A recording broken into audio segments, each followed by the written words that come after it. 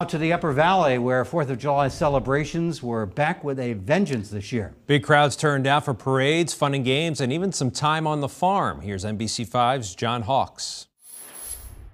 In Heartland, at Old Home Day, there are tractors, classic cars, scouts, and just about every facet of the community came together for a parade. People lined Skunk Hollow Road. You know, really our cycle of life. I mean, my family and I have been coming since, I don't know, probably 25 years.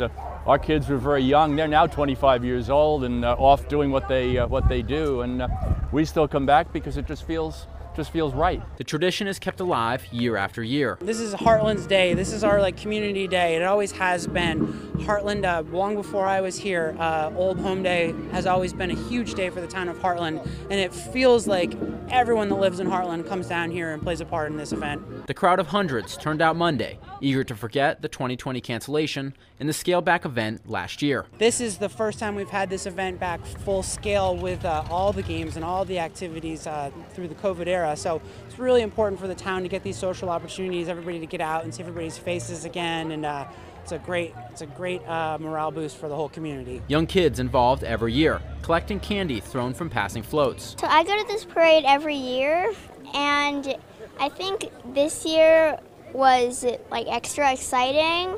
I liked how they had the princesses walking. It's all made more special spending it with loved ones. I think it's really nice spending time with family on the 4th of July because we get to see a lot of things together. We have fun, so. In Woodstock, at Billings Farm and Museum, they're celebrating 4th on the Farm. Though her voice would be merry. Celebrating the country's independence with traditional games and activities. These traditions of the games, the baseball, they're American traditions, they're family traditions.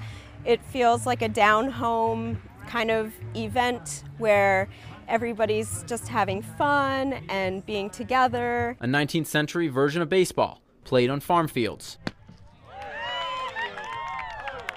With old-fashioned rules, and our staff wear old-fashioned baseball costumes as well, so you really feel like you're out there playing in 1860 rules, and the field is set up that way. The biggest changes from the modern-day game: no gloves, no called strikes, and you can get an out catching the ball after a bounce.